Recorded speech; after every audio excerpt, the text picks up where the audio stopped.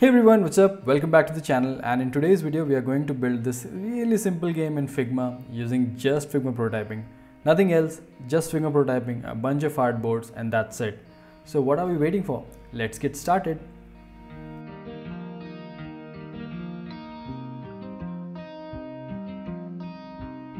So before we jump into Figma and we start prototyping this entire thing, let me give you the basic idea behind the game, the idea that I thought when I started building the game.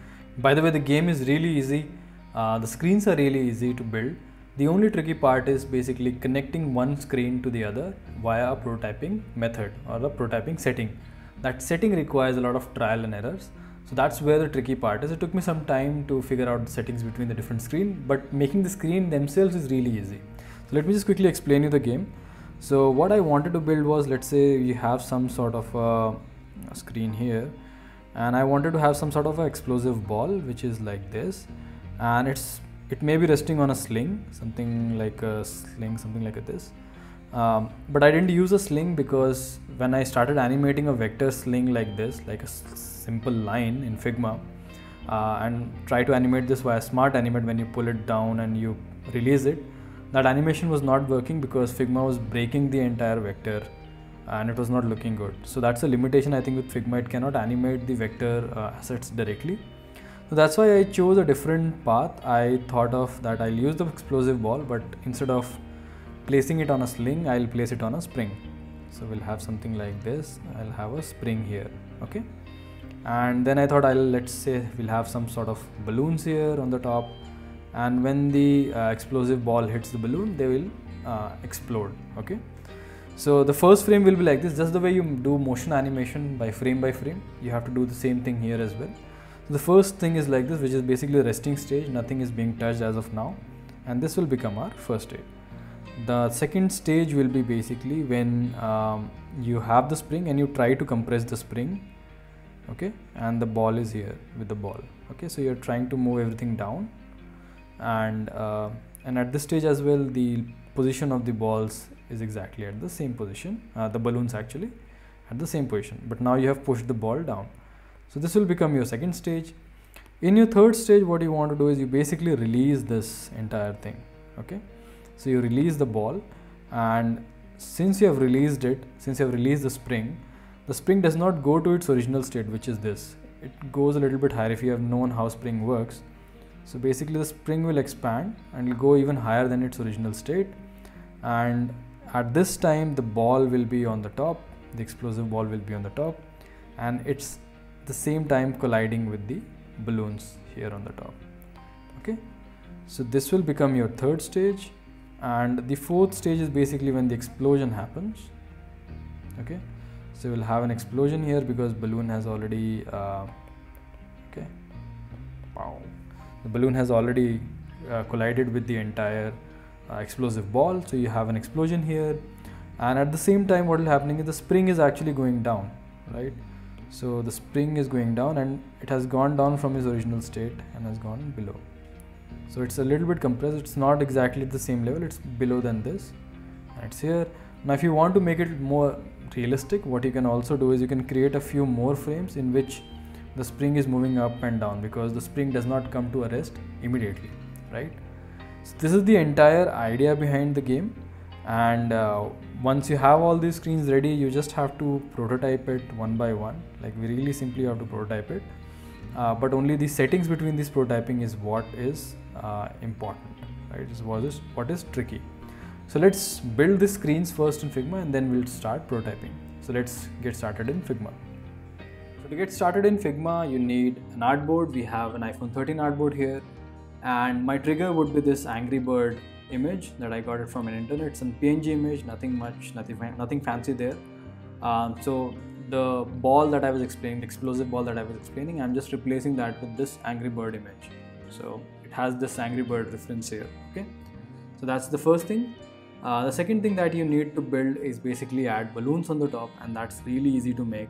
So just create a circle and give it some sort of a fill. Let's say I'm giving it a pink fill, and then give it a stroke, and give the stroke in the inside strokes, okay? Don't give a center or an outside stroke, give it an inside stroke. Create a let's say a stroke of white color, and instead of 100% opacity, just give it something like 40% or 30%, and then start increasing the stroke width. Okay, so you will suddenly see something like this. Okay, and this looks really good actually if you see. So just keep on increasing the stroke width till you feel something comfortable is there, and then basically if you want, you can also increase the size, and your balloon is ready. What I've also done is I've just added a very simple white sort of vector here, so that I can give it something like a white color and it looks like a shiny blob. Okay, and so like this, right? So it looks like something shining on it, and then your circle or your balloon is actually ready. Okay, so your first balloon is ready. Just duplicate it a bunch of time and create a bunch of balloon on the top. So let's quickly do that. So I've added balloons here, different colors balloon. So now my scene is almost ready. Now the next thing that we need is basically the spring. To create the spring, it's really easy. Just select your oval tool and create an oval like this. Don't give it a fill as of now, just give it a stroke. So remove this and give it a visible stroke, something like this, so that it's visible.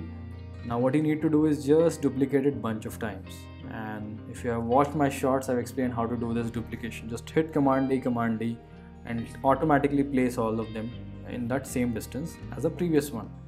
So I'll keep on doing Command D, and I'll just keep on placing it for me and here. So now this looks like a spring, right?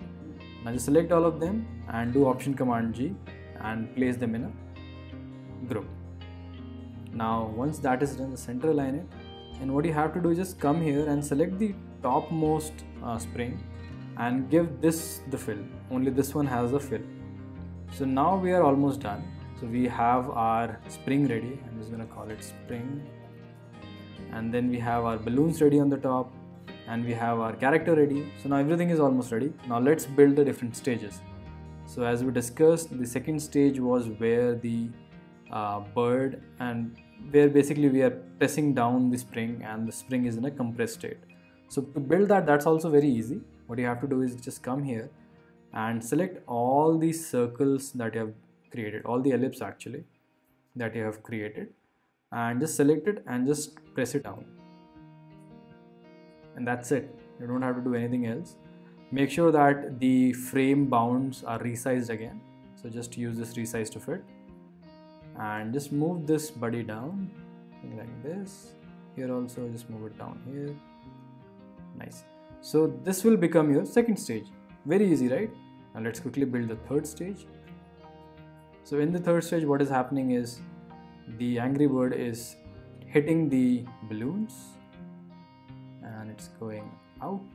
Okay, and the spring again that you're seeing here, it needs to be extended. So select all the ellipse that you have created and basically just scale it up.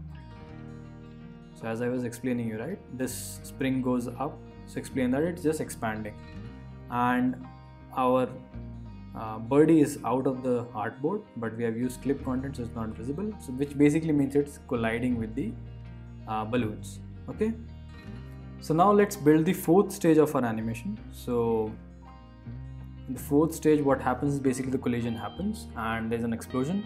So to build that explosion, we are going to use Lottie files. So if you haven't heard of Lottie files, I have explained that in details in my older videos, so go and check it out. What we are going to do is we are going to pull out a GIF animation of explosion and gonna put it here. Okay, so let me search something like boom, and it'll give you some results here. I think this is the one that I like. So what I'm gonna do, I'm gonna select this, and the background is actually green, so we don't want a green background.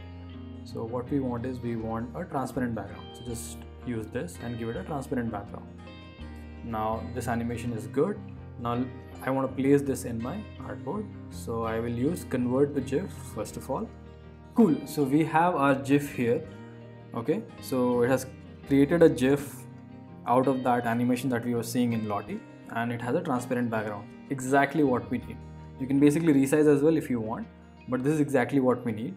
Now what I want to place it on top here, but once it collides, I need to remove a few of the bubbles. So a few of the bubbles must be removed so that it explains sort of an explosion. So what I'm going to do is I'm going to select these few bubbles that we have here. I'm going to select these few of the bubbles, and what I'm going to do is I'm going to scale it down. I'm going to hit K on my keyboard. I'm going to scale it down to a really small size, or I can come here, basically I can give something like a 2 size. It becomes really small, not visible. Okay, and then what I'm going to do is I'm just going to place them outside of the artboard. So they are there, but I just moved them outside of the artboard, so it looks like that they have exploded and they are removed now. And now I'm going to place my explosion in the center, something like this. Okay, so this is the explosion part. Now the spring is also very important, you need to understand that as well. So what now we have to do is, the spring was in expanded state, now it should be in the compressed state, lower than this original state. So I'm going to select everything now, again the same way we have done it for the older ones.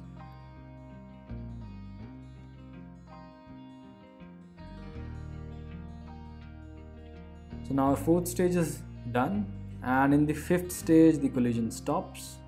So basically your GIF will be gone, and what I've done is just to give it a little bit more of a realistic touch, I've made sure that these balloons fall down. So these were not exploded, but they fell down. So I'll just move them down.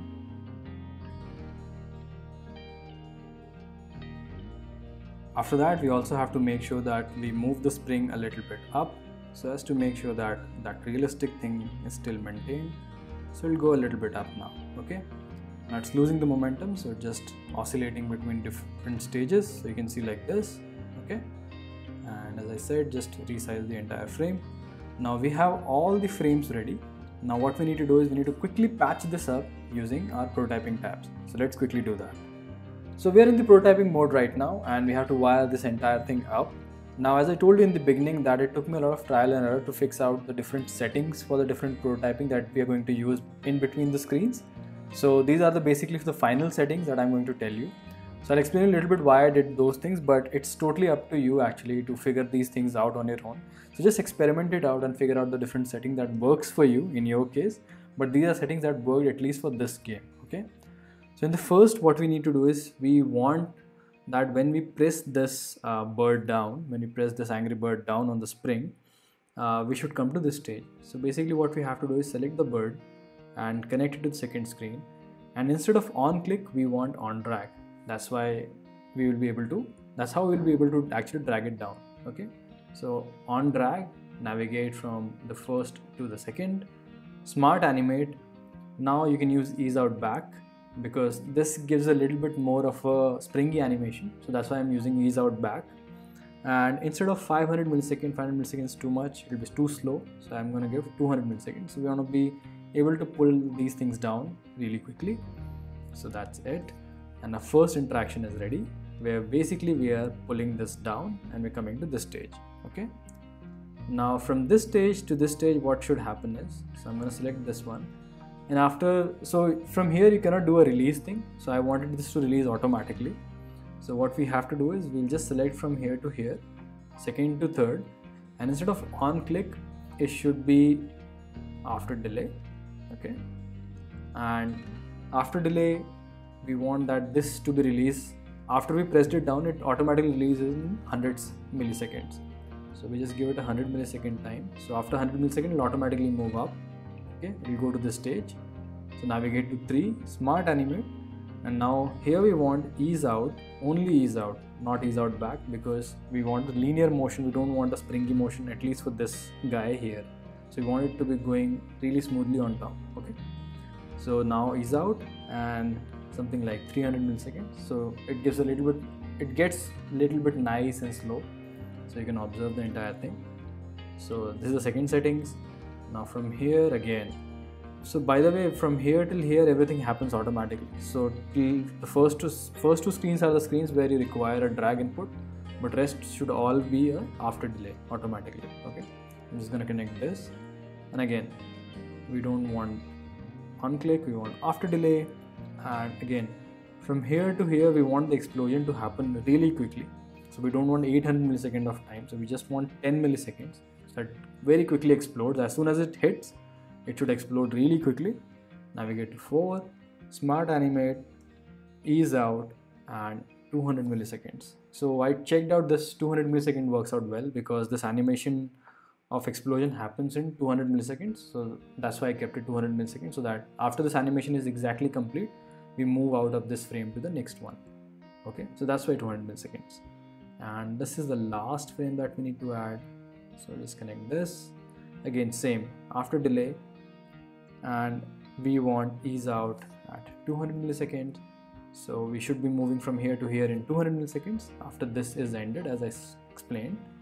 And we have navigate to the 5th frame, smart animate, ease out, and we want this to be moving in a really slow manner. So I'm gonna give 800 milliseconds. By the way, you can give it something around 500 as well, but 800 felt really smooth for this spring motion. Okay, so now all our 5 frames are done. Now, as I said again, just try it out, these settings for yourself. Just try out different values here. Instead of ease out, use ease in, or linear, or ease in, ease out. You'll understand the difference between the different animations. Okay, so now that we are done, let's quickly see how our prototyping is working. So we're in the play mode, and let's see how this looks like. So let me just pull it down, and voila, this looks so good, right? Let me just pull it down again. And by the way, in the second frame, what I did, I just made these circles a little bit smaller, so that when you pull everything down, right, you get a little bit animation on top as well. So if you see, the bubbles are also moving when I'm moving this entire thing. So that's what you can do, a little bit of touches. You can do a lot of other things. You can also add a lot of background, and this is how it works. Pull it down, it moves up. Also, the Angry Bird also rotates, actually, if you have noticed. You see, just notice it really well. That also moves up, and you have also balloons falling down. You have the nice explosion happening, and everything looks so great. And that's it, guys. That's it for today's video. If you like this video, do give me a thumbs up, and don't forget to subscribe to the channel, because it takes me a lot of time to record this entire tutorial. I had a lot of fun. I hope you had a lot of fun too. Just go and experiment it out. You can build a lot of things, do crazy experiments, and you can come up with your own new game now that you know the basics of it. Do share this video with others, and I'll come up with a new game in the next video. So stay tuned, and I'll see you in my next video. Take care. Bye bye.